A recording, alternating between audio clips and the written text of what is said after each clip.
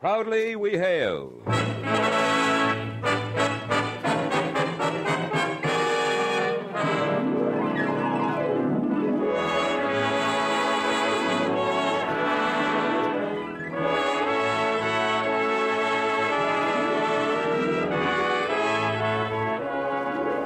From New York City, where the American stage begins, here is another program with a cast of outstanding players.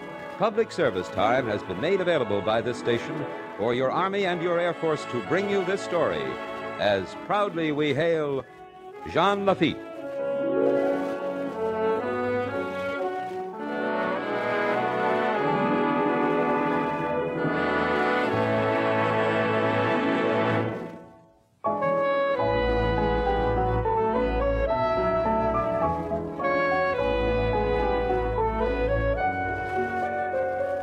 Today's story is entitled The Patriotic Pirate.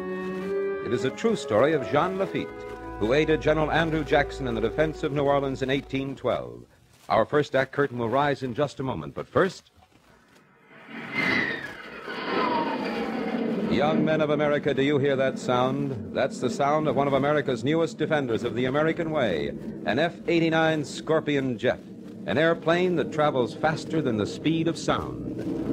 If you're between the ages of 19 and 26 and a half, if you've had 2 or more years of college and are otherwise qualified, you are eligible to become a part of the Jet Age in the aviation cadet training program that the United States Air Force is making available. Visit your United States Army and United States Air Force recruiting station as soon as possible and get full information. Don't hesitate. America needs you now. And now your Army and your Air Force present the proudly we hail production, The Patriotic Pirate.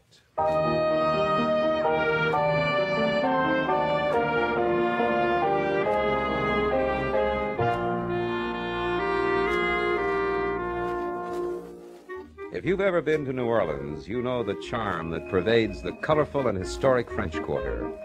As you wander through this old section of town, you're bound to come upon a place called Jean Lafitte's. The building and the name still stand after a century and a half as a tribute to the man whom history calls the last of our great pirates. For, though he was a pirate, without his help, the War of 1812 might well have ended in a victory for the British.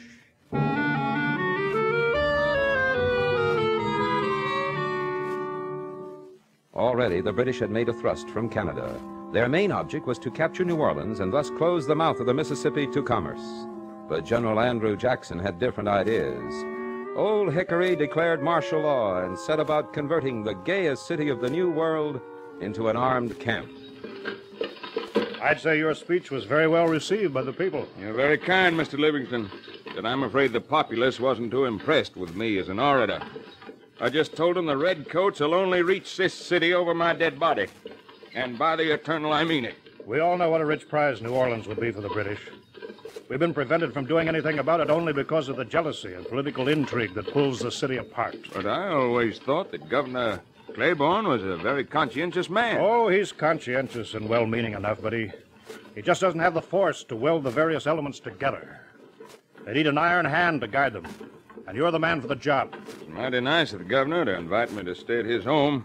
It'd be quite a luxury after what I've been through at Pensacola and Fort Montgomery. I can well imagine. I wouldn't mind it so much. I can do without sleep.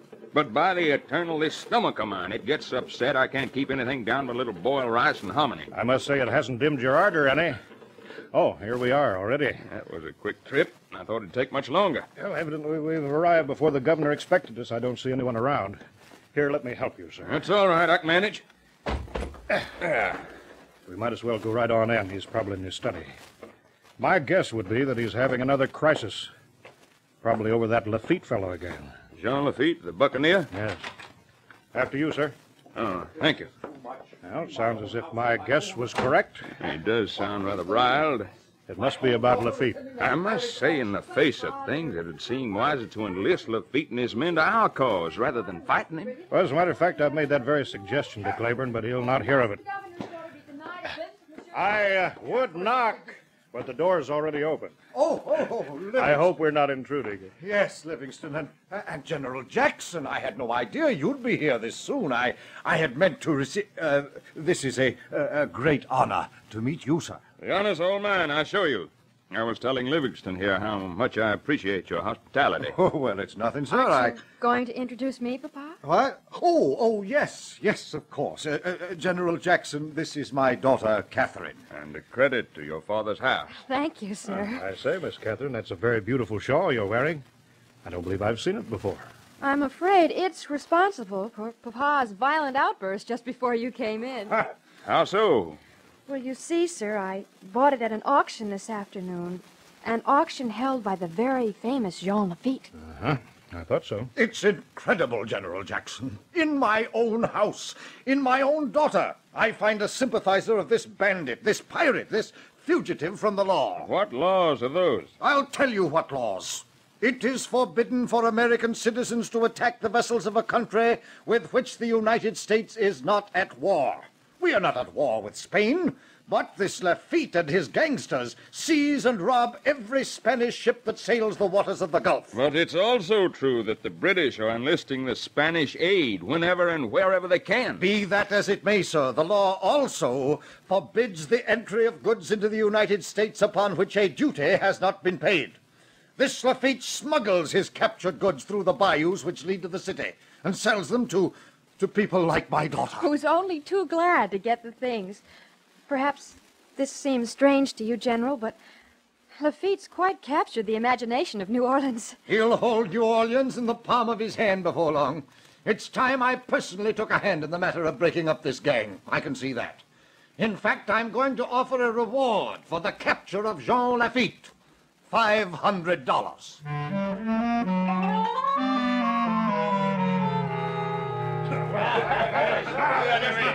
Do you see that, man? $500 to be paid to any person delivering the pirate Jean Lafitte to me. Signed, Governor Claiborne. How about that, man? I have a price on my head. You laugh at this proclamation, Jean? I laugh at the irony of it, monsieur. $500. Anyone here need $500? If any fool needs money so badly, I'll give him twice as much not to turn me in, and a taste of my sword. In fact, I will do better than that. I, Jean Lafitte, offer a reward of $30,000 for the capture of Governor Claiborne. Oh, Jean, I don't think that's very funny. Ah, Catherine, you will forgive me, but your father acts like a stupid fool. When will he realize that I mean him no harm? But, Jean, when will you realize that as the governor, my father does mean harm to you? Why? What have I done? I am an honest man. It is just that I am a victim of certain vices of the law. Nevertheless, there are laws. And certainly you can see how my father feels about anyone who breaks them. Ah, Catherine, ma petite. You must forgive me if I seem disrespectful to your father. I would like very much to be friends with him, I assure you. But he is stupid? Then you agree with me? No, Jean, I don't. He is not a stupid man. It's just that, well, he doesn't know you as I do. Then why do you not talk to him? Explain that I am not so bad. Am I, Sherry? Oh, Jean, you don't know what you're asking. If he even suspected that I knew you so well, I'm sure he would... Jean, pardon, mesdames. I must interrupt something in the... What is it, Pierre? Can you not see your brother is busy? I am very sorry, Jean, but I must tell you. As I was talking to Beluche, someone rush up, give me this note and run away. Note? What does it say? Why, I have not had time to read it. Besides, it is addressed to you. Let me have it. To Monsieur Jean Lafitte. Colonel Nichols of the British Marines has directed me to contact you with a proposal to join his forces. Ah, the British want you. Quiet. Let me finish. We are recruiting all the strength we can. The only requirement is that the men should know how to fight. If he has a grievance against the United States, so much the better. You could be most useful to the British cause.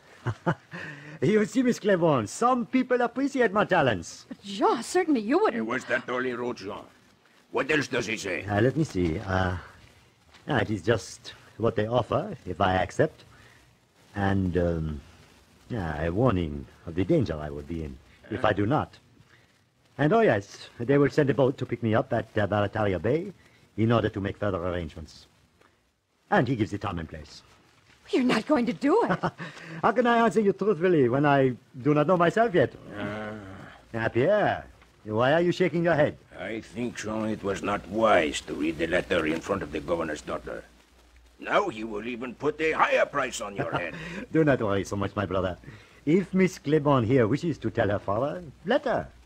Perhaps he will develop a little respect when he realizes how valuable I am to the British. You mean you'd actually turn traitor? Who can safely say? After all, with your father against I me? thought you were at least a man of principles. I thought I understood you, but I see now I was mistaken. And to think I had hopes of... Oh, you really had me fooled. Goodbye, Jean Lafitte. I hope I never see you again. I better stop her. No, Pierre. Let her go. I have other plans.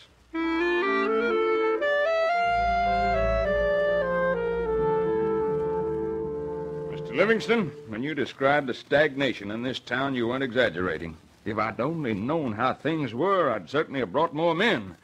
Then again, I'm still not convinced that the actual direction of the British invasion won't come from Mobile. But we still have to be prepared. If that's what you can call it. 1 battalion of volunteers and a handful of militia. We haven't enough arms. We've got no money and no credit to increase the supply. But I thought the government has shipped arms from Pittsburgh. They did, but they're still on the way down the Mississippi. So what can we do in the meantime? I've issued orders to fell trees and raise other obstructions in all the bayous leading to the city. Now I've been poring over these maps, trying to figure out the most logical line of attack. What do you think it'll be? Well, there's several. Take a look here. The British take possession of the lakes. They can enter Pontchartrain. From there, use the Bayou St. John, which is... I hope you'll excuse my breaking in like this, General, but, good evening, Livingston. Good evening. What's the trouble, Governor? Catherine has just told me of a meeting she had with that pirate Lafitte this afternoon. Oh? Naturally, I was boiling mad. But when she told me what that rascal is planning to do, I decided to bring the matter right to you.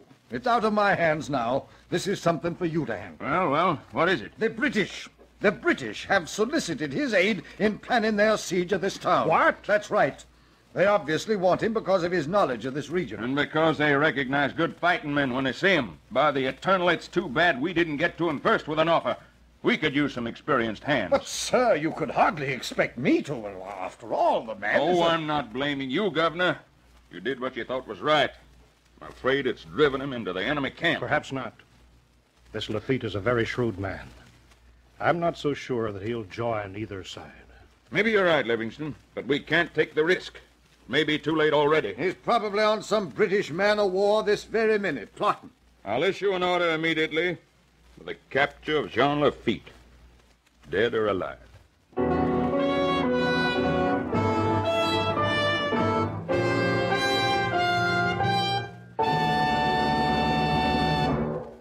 You are listening to the Proudly We Hail production of The Patriotic Pirate. We'll return to our story in just a moment.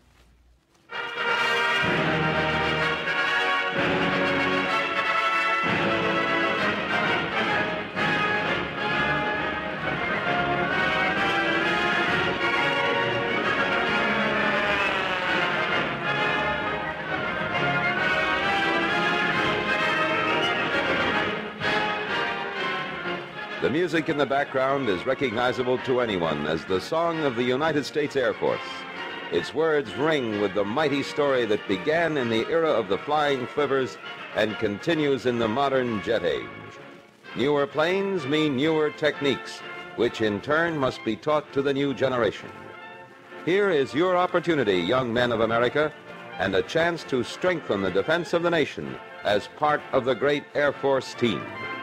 Enlist now in the Aviation Cadet Training Program. You have the preliminary qualifications if you're between the ages of 19 and 26 and a half and have had at least 2 years of college. Inquire today at your nearest United States Army and United States Air Force recruiting station. Ask about the Aviation Cadet Training Program.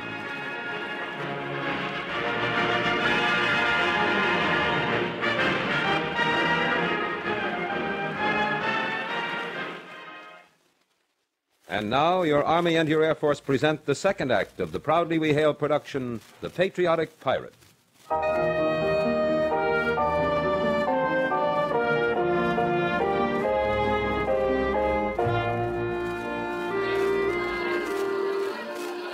December 18th, 1814 was a Sunday, and General Jackson held a grand review in New Orleans.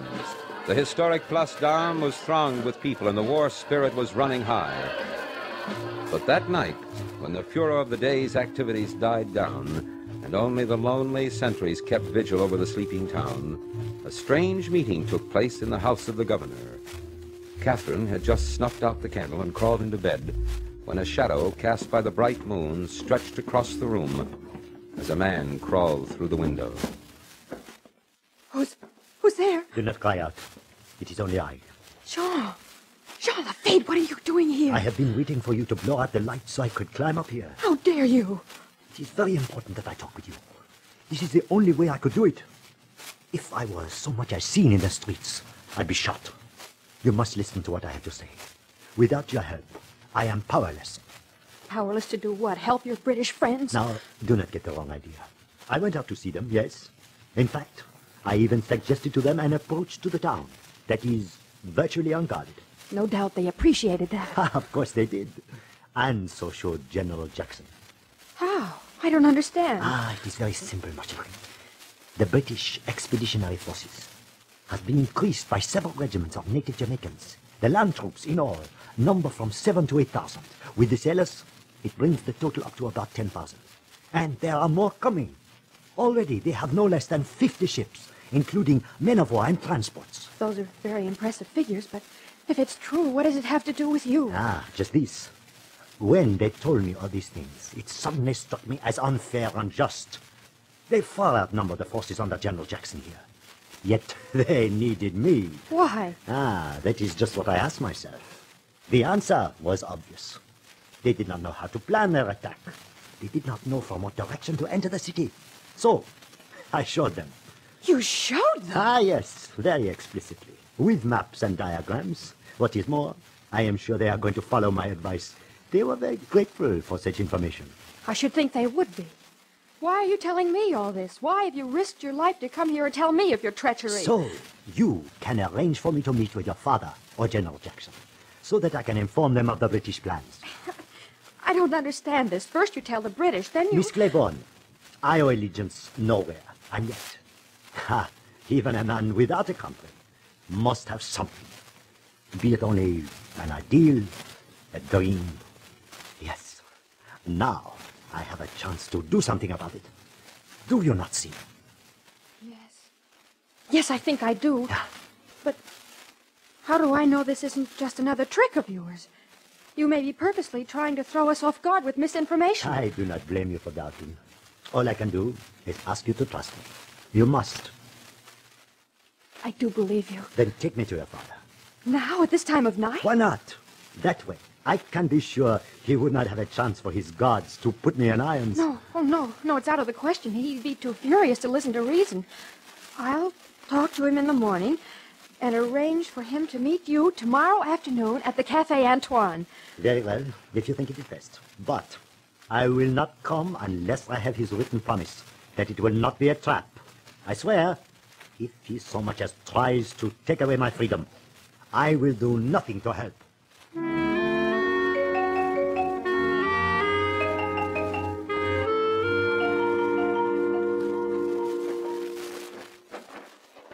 You are sure this is the place, Jean? Yes, Pierre, the Café Antoine. And the governor's note to us this morning said he would be here at exactly 4 o'clock. Well, we still have a few moments. The place seems very deserted for a coffee house at this time of day. Jean, perhaps this is a trap after all. But we have the word of the governor in his own hand. You saw the letter? Still, Beluche and I, we will go in first, Jean. Just in case it is a trap. If it is, then the governor is a fool. And his daughter is... cannot believe that. Well, all the same, you wait here. Come, Beluche. I'm with you, Lafitte. A strange reception, Lafitte, assuming they want our information. A clever reception, Beluche. If it is a trap to snare pirates. In which case, Lafitte, the governor is a fool, and... All right, men. Hey, seize him! Come on! Not without testing my sword, you won't! All right. Never mind the other one. Doesn't matter if he gets away. We've got Lafitte.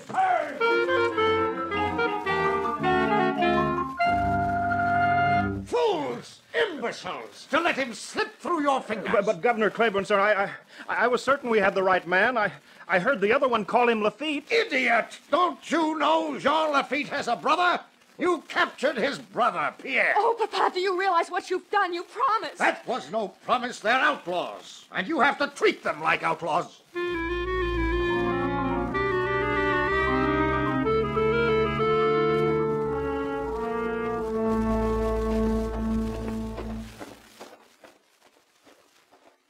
Pardon me, mademoiselle.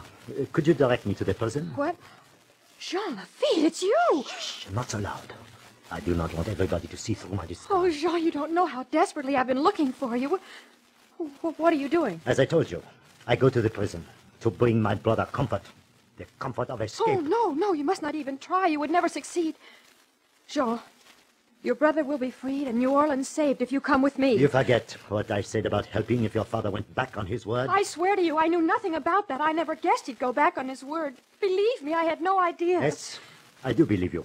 But still, I was fooled once. I do not intend to be fooled again. Oh, Jean, please, you must believe me. I had faith in you. I still have. Now you must have faith in me. Please come with me. Well, where would you take me? Directly to General Jackson.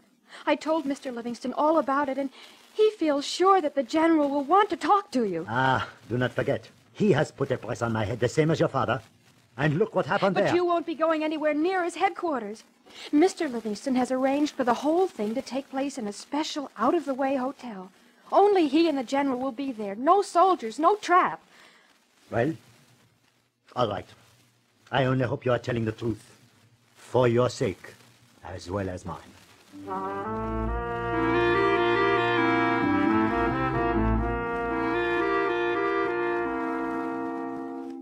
Doesn't look like your friends are coming, Mr. Livingston. It's only half an hour later than was scheduled. We must wait. This whole thing may be a hoax, as you suspect, General. But if it's not, well, we just can't take the chance of ignoring him. That must be them now. I'll let them in. I'm afraid we're late, but we got here just as soon as we could. You did get here. That's the important thing. Come in.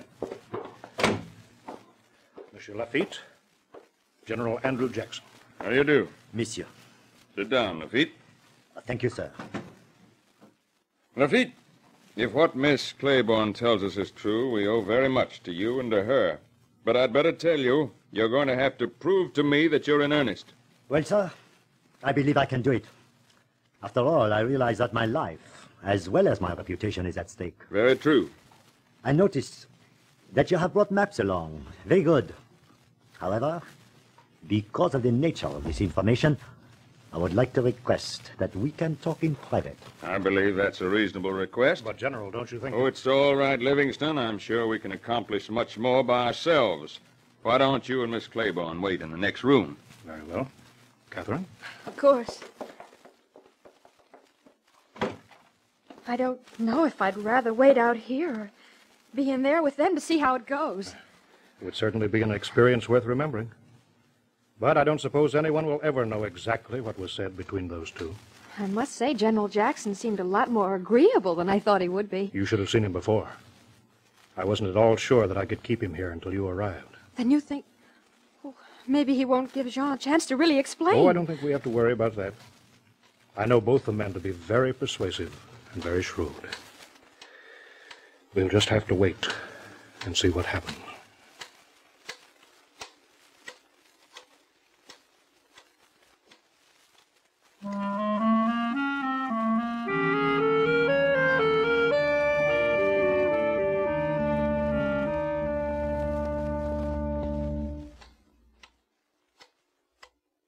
Well, they're still at it.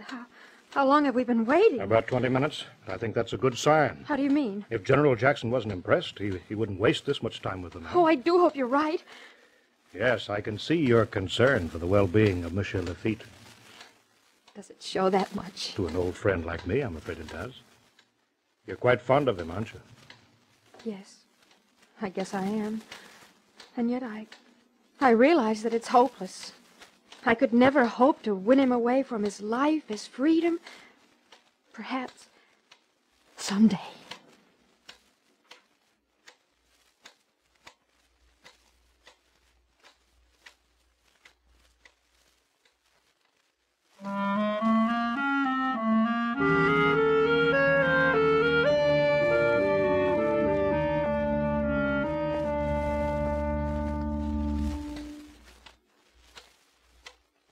been over an hour now. Seems to me they could have planned the defense of the entire country in this time. What could be taking so long? Do you think maybe we should find some excuse for breaking in on their discussion? No, I don't think that would... Shh! I think I hear someone coming now. I hope we haven't kept you too long. Then I'm afraid I've also kept Monsieur Lafitte waiting for my decision. So, if you have nothing more to say, Jean... What else can I say? Very well, then. Gentlemen and lady, I believe the facts that have just been given are absolutely true and correct. I would like to ask Monsieur Lafitte to muster himself and his men into our ranks immediately, ready to fight. Yes, sir. If there is one thing my men like, it is a good fight. But, sir, have you decided exactly what you're going to do to stop the British invasion? Sir, the British are below. We must fight them tonight.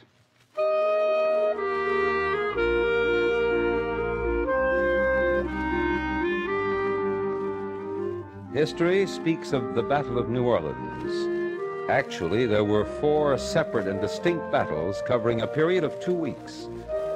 Not until the smoke had cleared away was the overwhelming nature of the American victory realized. The tenacity of the British had cost them no less than 2,600 men, and this stunning defeat the Americans accomplished with the loss of only 8 men killed and 13 wounded. Yes, without a doubt, New Orleans was the decisive battle of the War of 1812.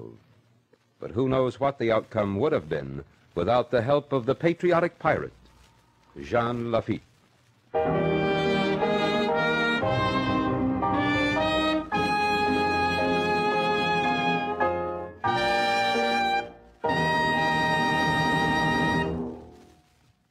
Young men of America, answer your country's call today. If you're between the ages of 19 and 26 and a half, have had 2 or more years of college, and are otherwise qualified, you are urgently needed to take your place with the United States Air Force as an aviation cadet. You'll play a leading part in the drama of the jet age. As an aviation cadet, you'll get the finest flight training in the world. You'll feel proud of your silver wings while piloting the new jets of your United States Air Force. See your nearest United States Army and United States Air Force recruiting station today for full particulars.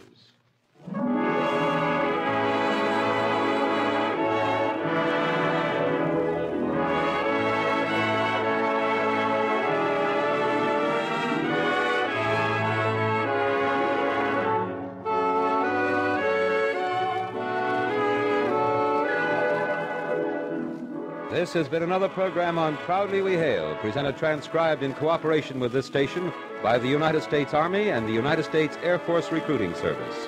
This program featured a cast of outstanding players.